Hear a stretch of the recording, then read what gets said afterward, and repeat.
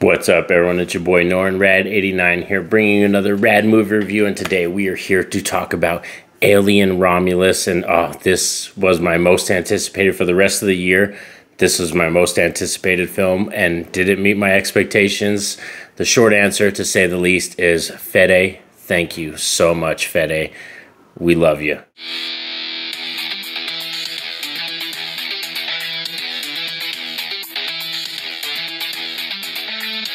So Alien Romulus is the latest entry in the Alien franchise. Yes, this is one that we've been heavily speculating, talking about. Fede Alavarez has been teasing, dropping some really cool trailers, and really telling us that this is a return to form in terms of Alien and Aliens. This one actually takes place between both of those films. I believe this one takes place 20 years after the events of the first Alien film with Sigourney Weaver. So that's really cool, and a lot of the stuff you can tell right away. Let's lead into the positives. My key positives is that Fede kept this so grounded and so much, like, from a fan perspective, just brought it to home. The sound effects, the sound design is so key, and that is such a big thing when it comes to the Alien franchise. A lot of people don't realize that with those first two films, Alien and Aliens, some of the best parts about those movies are the sound design and sound mixing, and Fede brings it 100% in this movie. Another fantastic positive about this movie is our characters in here. I think they're all gripping and they're all unique, and there's something different about each of the characters. And specifically, my favorite actor in this film, I think, is he plays Andy. David Johnson, I think he plays Andy, and man, he floored it as our synthetic unit. He is the synthetic character in here, and fantastic performance, because we've had so many awesome, like I said, characters like Ash, Bishop, David. There's been so many awesome synthetic characters in the universe of Alien, and Andy is easily one of my favorites. And the on-screen chemistry with the character Rain, the other protagonist character, who's, I would say Andy and Rain are our two lead characters. They're the ones, the driving force of this film, and they have fantastic chemistry on screen. Another thing I gotta say positive about this movie is it grabbed me from the beginning to the end. Like, for real, there's an intro to this, the first just 5 minutes.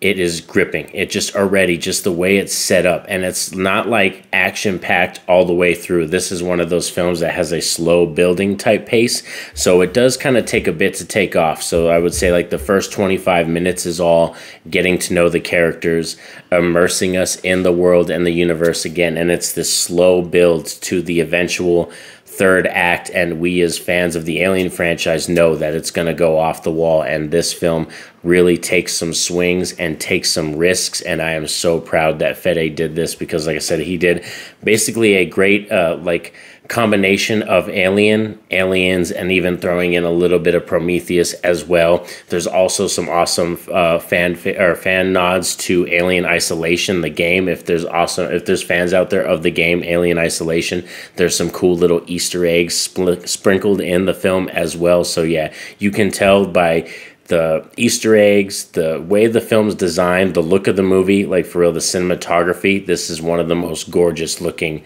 Alien films of all time, and Fede Alavarez kept it all practical as well. There's a lot of practical effects in here. I believe there's a couple CGI moments actually, but most of it, like 85% of this movie, is all practical effects, and you can feel that when you're watching it. Another positive for me is the fantastic, like I said, third act. Like, this is one of those films that it just, for real, it takes you there. And this movie has some of the best moments and scenes that have ever been committed to film in terms of the Alien franchise, right up there with the scenes in Alien and Aliens. And for me, I've seen some reviews online for some people saying that a mixed and negative thing for them was a lot of the fan service in this movie, which for me, my theater was full, pretty much full. There was only 3 or 4 seats empty in my entire theater, and everybody was clapping at certain moments. And I'm talking about those fan servicey moments that you might see when you go see this movie, and people were clapping, cheering, for real. This movie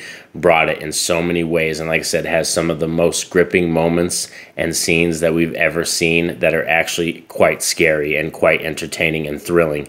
all in one jumble. In terms of what I think before you see this movie, if you are going to go see this movie in theaters, do you have to binge the entire Alien franchise? No, I don't think you have to watch every single Alien film to enjoy this movie, but you definitely have to see the very first one with Sigourney Weaver, of course, and seeing Prometheus and Alien Covenant. That would actually go a long way into helping you understand and, you know, feel this movie out too. So I think those three at least. I mean, I don't know why you would not want to watch Aliens. Aliens is one of the greatest sci-fi films of all time, but I'd say for sure Alien, Prometheus, and Alien Covenant are the three required watches that you must watch before seeing this film. Another thing I gotta talk about is the gore moments, the gruesome, like there's some really haunting like kills in this film that are just, it's not gore like in your face, like gruesome like Evil Dead 2013. I know a lot of people are used to that because Fede Alavarez, that's what he does. He brings that Evil Dead 2013 flair and a lot of gore sometimes.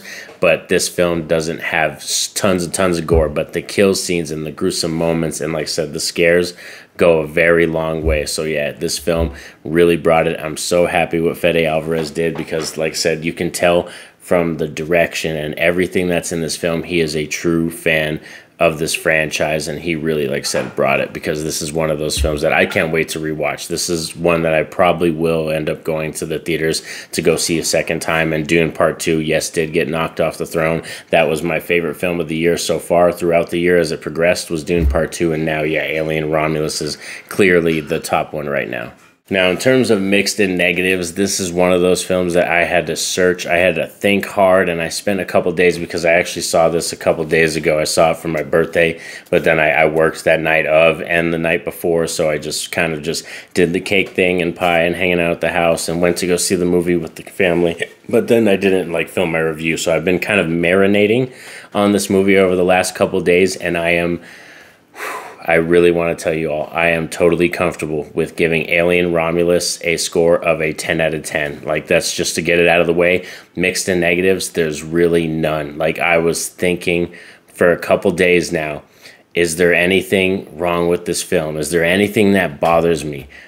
Nothing. Like, nothing that I could think of. And like I said, out of all the films that I've seen this year, I haven't seen a ton in the theaters, but out of all the theater experiences I've had this year, this is the one movie that I was like, no, I need to instantly, like, I want to go see this again. Like, if I was able to and I didn't have to work that night of, I would have been like, let's just go for round 2 right now. Like, let's buy tickets for, you know, the 10 o'clock showing, and let's do it right now, because that's how fantastic I think this movie is. But I don't want to get everybody's expectations hyped up too much. Like I said, this is how much fun I had, and a lot of it also had to do with the fact that it was that scary, that gripping, and I had my kids with me, my whole family with me. We basically took up almost an entire row, and to see my kids and to be in the theater watching an alien film with my family and to see their reactions, and I'm imagining in my head that's how people reacted when they first saw Sigourney Weaver tackle a xenomorph on the Aliens, like on the big screen in the first Alien film, and they were having the same reactions, like sitting on the edge of their seat, gripping the chair, kind of heavy breathing and panting and stuff, and like wanting to look away but looking at the same time. Like, all those things happen. Like, just seeing all the faces on my kids, and like I said, the theater, my theater clapping, everybody was clapping, there was tons of people cheering. So yeah, I think Alien Romulus is a huge achievement in cinema and a fantastic one, because like another slam dunk in the Alien franchise. And in terms of a ranking, I would probably say this is easily third for me. As it stands right now in my head, thinking of it and thinking of my Alien ranking, because I recently did an Alien live ranking franchise thing on the Voices from the Mausoleum podcast. Please go over and check out that live stream. That for sure, I would put Alien Romulus right now in the third spot, only behind Aliens and Alien. These are just my thoughts and my opinions on Alien Romulus. That means I would love to hear from all of you down below in the comments section if you've seen this film, or if you're eager to see it, or what are your feelings on it. Are you anticipating it? Like I said, hit me up down below in the comments section. Like I said, this is just a spoiler-free one. Did not want to spoil anything because I want a lot of people to go out and see this movie. This is one that I highly recommend experiencing in theaters. But also, thanks for sticking around with me, y'all, and like the video. That definitely helps out the channel. Subscribe if you're new to the channel, and have that notification bell poked so you're notified anytime I drop a video. But most importantly, you all know what's up. Have a safe and happy day. Peace out.